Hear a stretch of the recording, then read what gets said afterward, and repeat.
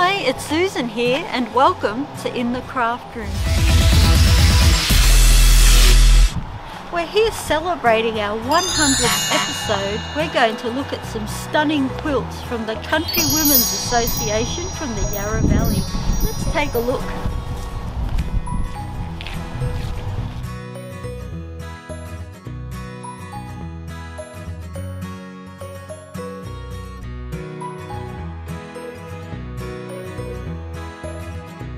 Are the entry fees to the quilt show?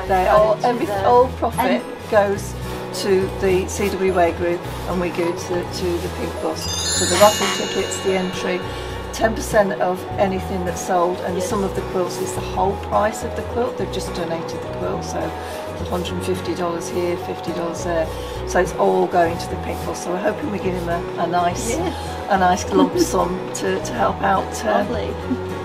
Doing a new bus for this area, for the Yarra Valley.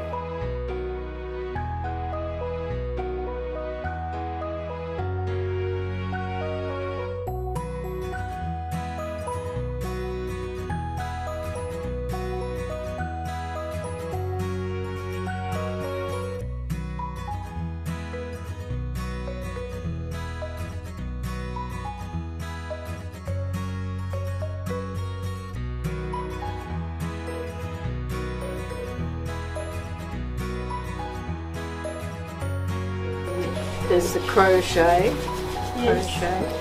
and these are all hand done on a piece of canvas.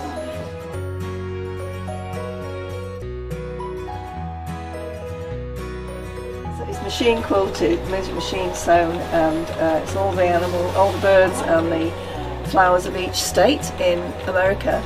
It should be the other way up, but we haven't got a high enough ceiling, and it's up for sale. It's $5,000, but the work that's gone into it is just phenomenal.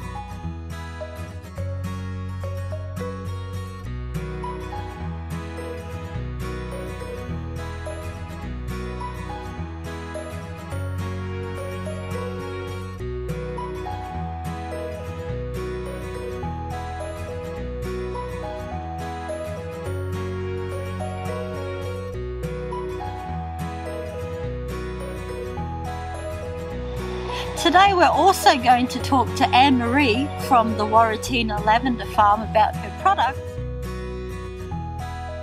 We make 85% of our product, which you can see through here. We concentrate on growing two different sorts of lavender, an edible lavender and a non-edible lavender. So the edible lavender is one that goes into all the food products. The non-edible goes into the heat packs, sachets, sleep pillows, eye pillows, etc. Yes. And we like to give people the lavender experience when they come and visit.